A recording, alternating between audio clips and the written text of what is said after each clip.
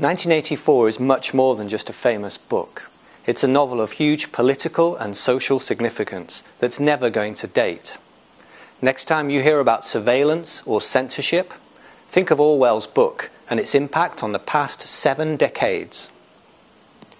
Big Brother is watching you. It's one of the most famous slogans ever written. You'll hear it every day in conversation.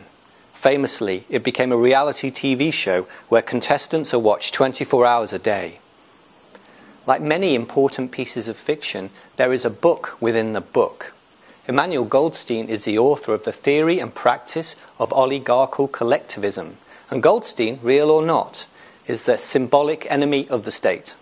Is there a more famous opening line than, "It was a bright cold day in April, and the clocks were striking 13"? The main themes are censorship and surveillance, and Orwell had the Soviet Union in mind.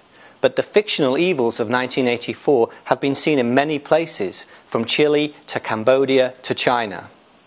The ultimate secret police is the thought police. They arrest anyone who can potentially challenge the state.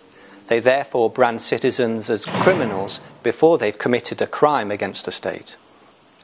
Room 101 is arguably the worst room in fiction.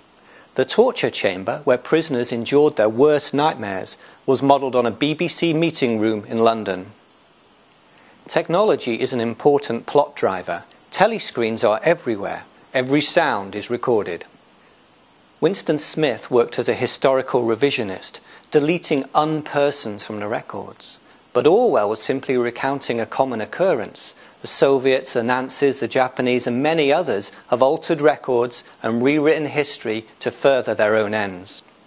Perhaps only Klingon eclipses newspeak as the world's most famous fictional language. Spin doctoring is taken to its extreme. The Ministry of Truth tells lies. The Ministry of Love tortures dissidents. The Ministry of Plenty rations food. And the Ministry of Peace wages a war.